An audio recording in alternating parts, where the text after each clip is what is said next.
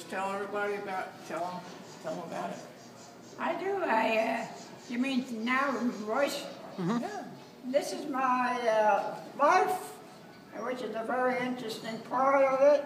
And I could mention many things. I was in medicine in the Army for 5 years, and I took care of the X-ray department in the emergency room, and was also on troop transport.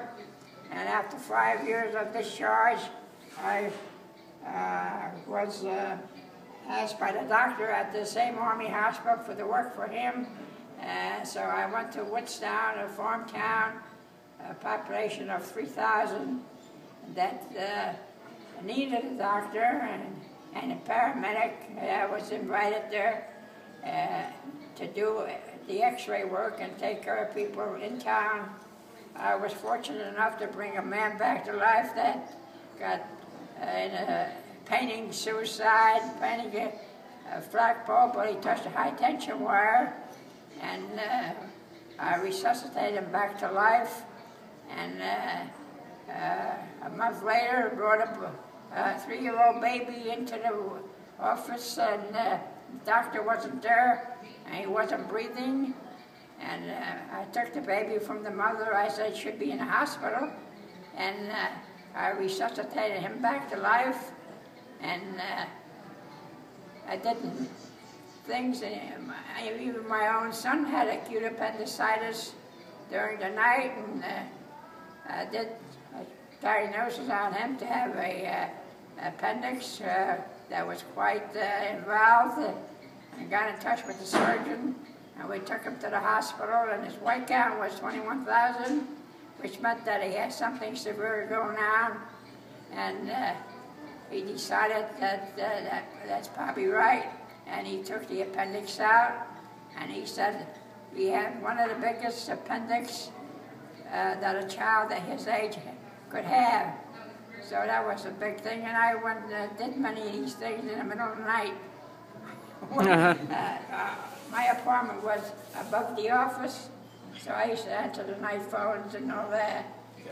And, I have pictures here of my wife with her bow and girls, and pictures of me.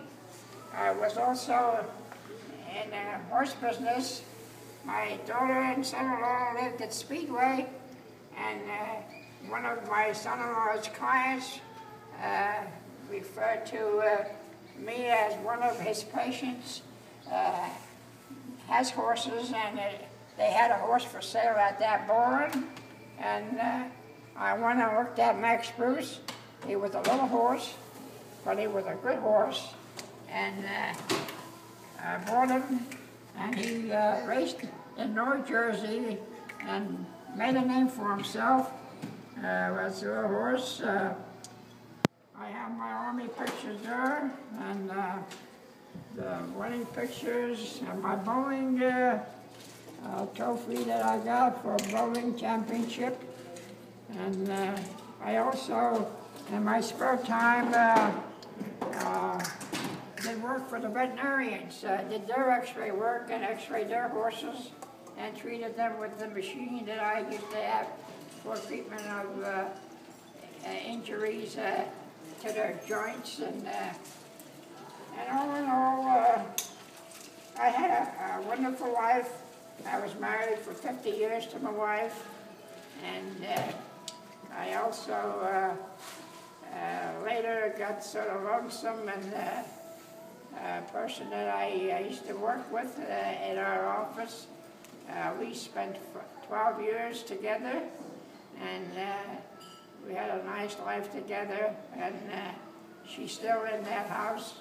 Then I had this bad accident where I fractured the 11 ribs and was put in an emergency hospital for 2 months. And they eventually sent me to a center for rehab, and they kept me for a few months, about 4 months. Then I was transferred to an assisted living center, and that wasn't quite right, so I was transferred to another one. and that wasn't quite right. Now, Foley was transferred to this one here, Zionsville Meadows, and this is a most wonderful thing.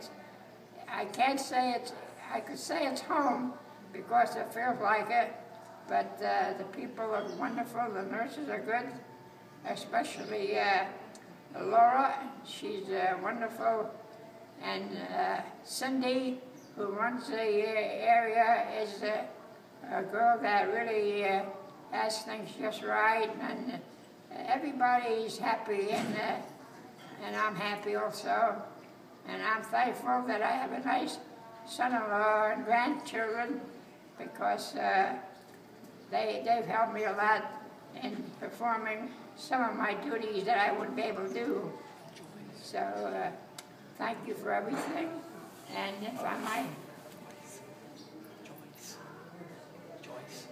And my daughter Joyce, of course, she's the one that made me really, because she comes to see me twice a week. She does my clothes. She brings me the goodies. And now today, my son-in-law and her, and my grandson, and my other children, we're going to have a dinner together, and that makes it nice. I'm surprised that I was so lucky to get so close to assisted living quarters.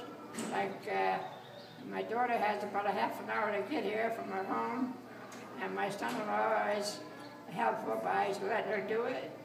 So I'm thankful to him. And my grandson comes to see me every now and then when he feels like.